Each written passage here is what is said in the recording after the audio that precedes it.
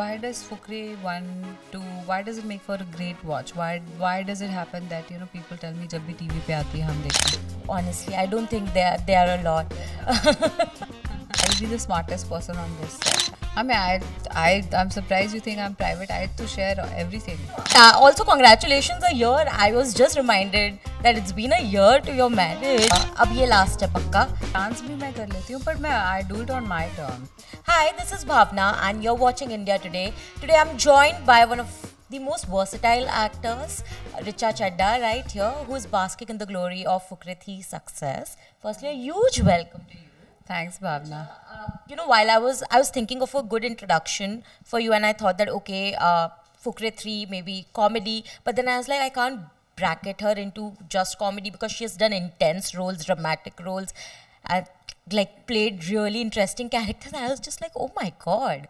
I mean, if you start looking at your filmography, you have done versatile roles time and again, and that not a lot of actors can boast that about, So firstly, I'll start with that. What has been the driving force? Because 10 साल में इतनी variety करना, not everyone can do it, and I know it comes with its challenges. Yeah. How have you been able to maintain that and still be a working actor? Because I know so many people have tried and then. I just feel I feel lucky that I got all these interesting roles to play, whether it's Gangs of Wasipur or Masan or Fukre or Inside Edge or anything, I just feel lucky that these roles were written and I got a chance to either audition for them or for some reason I was selected to do them.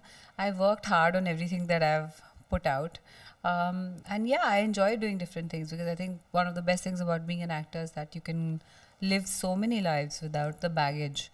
So I really enjoy this work. So I try to keep as much variety in it so that I only don't get bored.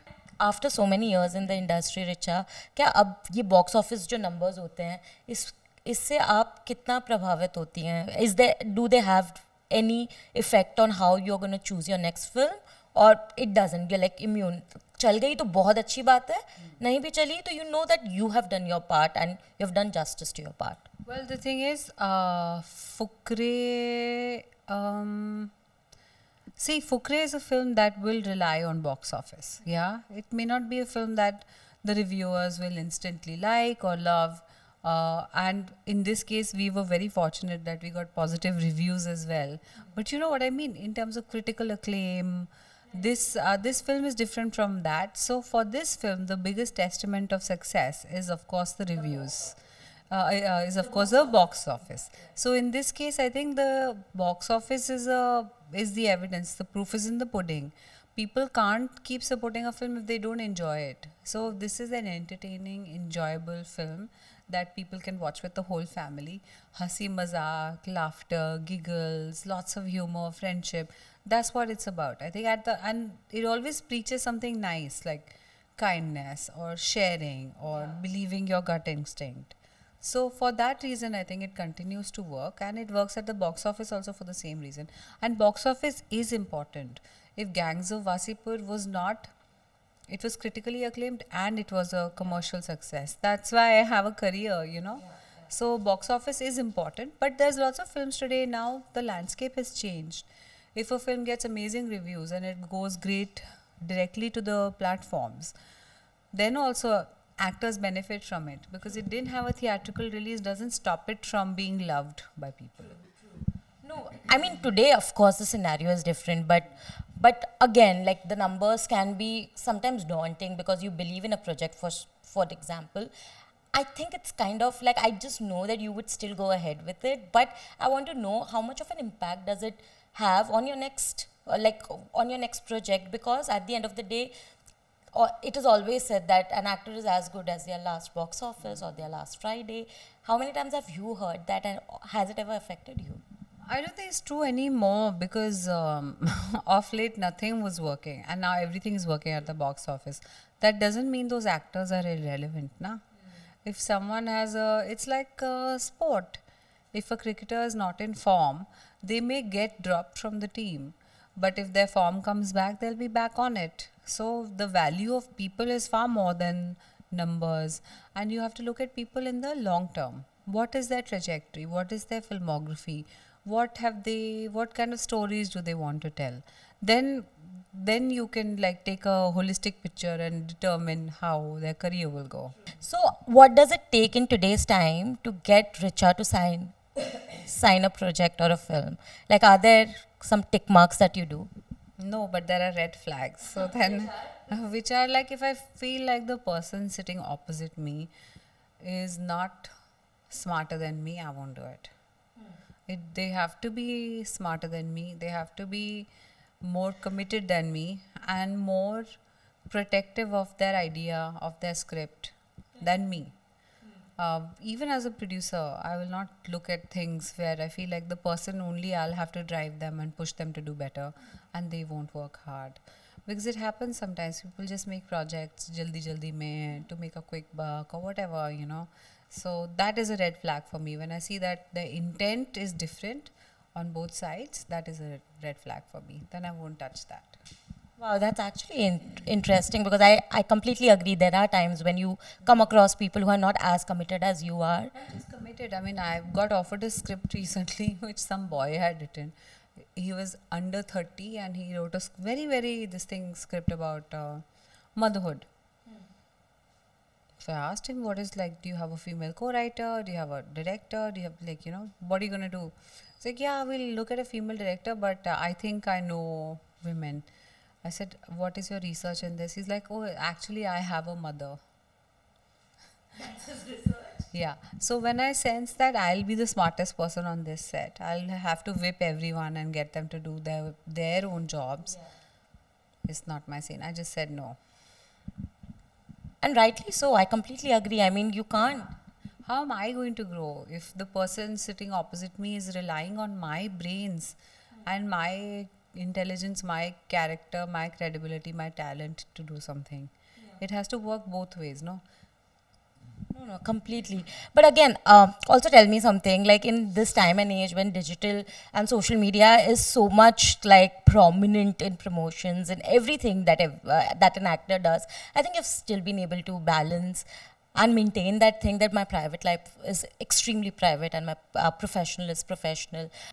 How do you look at this entire phenomena and how are you being able to stay away from it? I mean, I'm surprised you think I'm private. I had to share everything. No, I think you're private is where you have to be. Like, there's no unnecessary sort of, you know. Yeah, I'm not going to make use of my husband because he's good looking and popular and, you know, I can monetize his charm.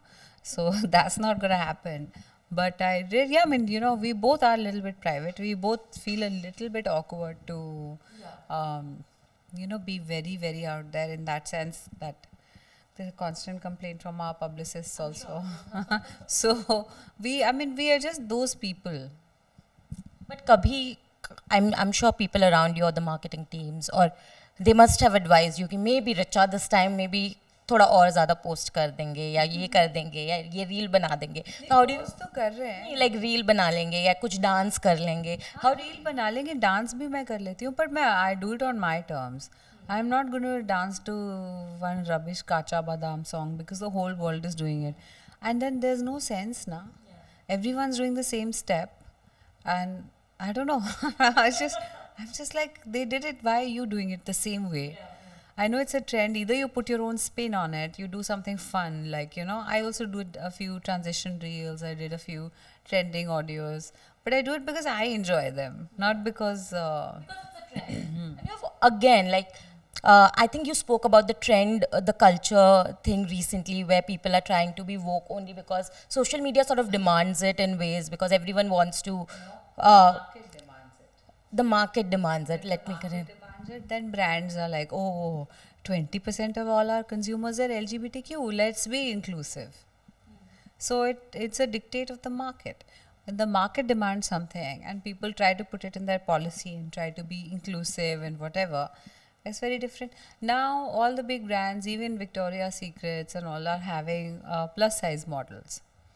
Why? Because again, there is a market. There's a demand for those clothes.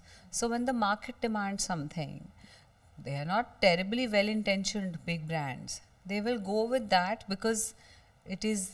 the money. It's the money, it's in vogue. They want to be a part of cool conversations. They want to be seen as good people. That's what happens. So I find it very boring for all the people now suddenly wanting to be inclusive and like harmonious and all. It's a joke. The internet doesn't forget.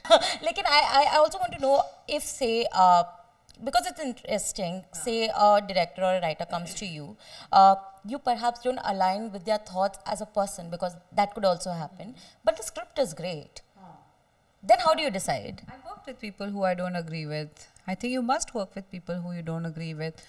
If you ask me today, will I work with the completely insane person or very rabid hate monger? I wouldn't. But that, like, you're entitled to your opinion. Your favorite color can be blue, my favorite color can be red. And we can both coexist. The whole point of a dialogue is to have enrichment, to have ideas that go beyond this. That's what it is, no? So, yeah, that's how I see it. Again, I want to ask you, do you see a shift within the industry? For example, like you said, today, because the market is demanding a certain kind, for example, like you mentioned, inclusivity, there's also this thing that Acha Chalo now will make more films about women. It's in vogue, and sometimes most people are doing it only because it's in vogue. But you have also, in a, correct me if I'm wrong here, in 2016 you had opened up about the fact that somehow the entire culture of how you want to fit in to a certain shape or something, it got to you at a point where you had an eating disorder. Do you think we have moved, finally there's a genuine sort of concern over this, and we have moved away from that vanity, because you moved away from it early on, but within the industry, do you see that? I don't know if that's true, and I don't know if most people practice what they preach. And I would say the same for all the people, even on the social media. When I see some 20 something talking about body positivity, wanting to be accepted with their cellulite and their scars, but I meet them in person and they look terribly insecure or conscious. You know that it's very deep seated and they are working on it. Maybe that's why they're sharing it, but have they achieved that state of mind? I'm not so sure. So I think it's a process, first of all, and I think that people really have to deep dive within themselves to come up with why they are doing what they're doing. But within the industry, do you see a change in that sense, where vanity is no more considered as what, or a certain body type is no more considered ideal? No, I think there's definitely more than one body type. And actually, Bollywood actresses have always been known to be curvy and like and fleshy. Exactly. So that problem was never with Bollywood actually. I think it was a lot with the fashion press. And actresses get shamed and get scrutinized, but so do men. Like they also, they have a pressure to have always been this shape with this muscle, and they have to deal with like maybe steroids and stuff. So anyone in front of the camera, I think, has a pretty hard time. But you have always dealt with things in a very unique manner. I just feel we can just call it the Richa Chadha way, because you've always set the path for things to come. Again, with your production, I remember last time you had spoken that you want to enrich and give opportunities to different people, newer talents who perhaps are deprived of that opportunity, and you want to pave that way, you and Ali both. What kind of scripts are you looking for per se when it comes to production, and how many projects are already in line? Because I know there are quite a few. Things are in different stages of development. Of course, we have our own documentary that we are going to release soon. I think the teaser will be out on this Monday, which is the 9th. Yeah. And we want to tell more heartwarming, slice of life things. But I'm very clear that I want to do commercially viable stuff so that I can continue to make more things. Commercially viable doesn't mean that they have to be big budget commercial enterprises with huge stars. I just mean that we'll do justice to the stories, or we'll at least try. No, it's not about that also. वो तो हो जाता है. But why uh, you have to get something out of the project. Like you have to get either prestige, or you have to get like your return on investment has to be sharp and high, or you have to know that I'm making this one film. By the time I work on the trilogy, it will be a success. ऐसा. Correct. No, That's actually, you have a business mind. There's a reason why you are a producer at this point. I mean, and I'm, No, I'm a producer because I'm a very disgruntled artist because I want more creative control over the stuff that I do. खुद के हाथ में वो control ले लो तो that's the best thing ever, I feel, you know, because then you don't have to, there's no room for any argument or anything because you know that you have the control. No, we argue a lot. Ali and I disagree on most things creatively. But also congratulations a year. I was just reminded that it's been a year to your marriage and I remember recently I was watching one of the interviews of Ali where he mentioned that Api ka actually quote pe he reacted wherein you mentioned that both of you love each other's work so much and that is one of the prime reasons why you sort of you know got attracted to I don't think we would have been attracted to each other if we didn't respect each other as artists. If we didn't have respect for each other as talent, then maybe it would be difficult or different. But I think that that's what triggered our romance also. I like the word triggered a romance, but you know, as artists and as partners, what is that one thing that he has influenced, perhaps, in the way you look at scripts or you look at your work in general? Because that also comes with time. Over the years, you sort of evolve, and some things which perhaps bothered you at a certain point, you kind of like, you know, change perspective. Has he been a positive influence in that sense? Yeah, he's been a positive influence in more senses than one. Obviously, that's why we are married. Otherwise, you know. Of course. But I think he brings a sense of calm, a sense of humor to most things around him. And he's actually a very simple guy. He likes very simple things. He wants to eat. He wants to sleep on time. He wants to watch one movie in the hall per week. So not hard to please at all. But more than that, what I like about him is that he's never negative about anyone else. He never says anything bad about anyone. He never gossips, and he would actually walk away from a room if other people are gossiping. So that is very admirable quality, especially in our business, I think. And also because, correct me if I'm wrong, but I feel you're similar. I've never seen you indulge in anything else but apart from your work. पर हमारे घर पे अगर कोई आता है और कुछ बकबक करता है इधर उधर या बिचिंग करता है तो वो अली चला जाता है उठ के हाँ he'll be like I'll just be back, he'll go to the bathroom or something. So I'm saying it's very really mature and kind. Wow, I mean, Ali, great job. I mean, that's a great thing. Also, now I cannot leave you before asking about your upcoming projects. Heera Mandi being one of those which I am really looking forward to, because that one poster had come out where, oh my God, when I looked at that entire gang, I was like, wow. Also, you looked so amazing. And being a Bansali, I mean, you've already worked with him before, but this is more so like a more feature-ish in ways, right? I don't know. I mean, that was obviously a supporting part in Ram Leela. But I really enjoyed that part also. I thought she had personality. She was triggering things. She was making things happen in the script. It was always her that was, you know, making Ram and Leela meet, or you know, going into the enemy's territory to try and get a message out. So she was very catalytic to the film. But this one, I love my track and I love the character I'm playing. And I think a lot of people will be surprised. I am already looking forward to it. Do you know when it's going to come out by any chance? No idea. With Bansali, you will never know anything. No, it's not that. It's just that the canvas is so huge. Yeah.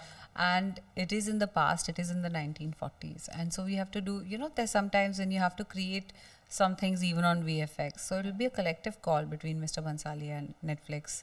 And I'm sure they want it to be out sooner than later as well. We are all, I think all of us, I can say for the audiences as well, we are all really looking forward to it because, I mean, the first look was amazing and this entire ensemble looks really promising. That also, I mean, before I wrap, generally the last one, I feel that you are one of the most secure actors in the industry because you've always worked in an ensemble when needed, with multiple heroines as well, which is again, not many people, at least when you did it back then, not many people would have done it. Where does that sense of security come from? And have you ever dealt with people who have been insecure? Because I think you learn from that and you know that you will never do that to anyone else. No, I just I've worked with a very insecure actress recently. She tried to change the script and like block out my light and things like that, and became very evident to everyone. Um, so I did ask the DOP to step in and be like, "Can you ask them not to block my light? That's very obvious and very tacky and 90s." And they did that. But for me, that person is blacklisted. I may never work with them again, even as a producer. I don't want to hire people who are, because I come from theatre. In theatre, everyone's important. We are all a team. And filmmaking is no different. In filmmaking, the person who's holding the light, the person who's mopping the floor, the person you're trying to yell at and show down, everyone is equally important. So for me, that kind of democracy is very important between actors, between technicians. Everyone has to be respectful. And I do not like shouting, screaming, abusing on set, because it just ruins the mood and draws you out of your creative process. So अब ये last है पक्का. फुकरे 3 तो अब चलो अच्छा कर ही रही है थिएटर में, हमने बोला ही था, आपको याद होगा. अब फुकरे 4 का क्या सीन है? I am sure it was going to happen. I hope so. I think वो Excel and Rig, they will decide. But it will happen. I hope so. I really hope so. I think the people really like the Fukre enterprise. Lovely. On that note, thank you so much, Richa. I feel please keep doing what you're doing because I always enjoy what you're doing. आप जो mention कर रही थी ना कि बीच में कुछ ऐसी फिल्में भी की है, but उसके बाद आपने कभी नहीं की है, trust me. In the last few years, it's only been an upward journey and a great journey. So I think so. Yeah, it's conscious because there's no point working on a bad film. thank you so much and all the very best.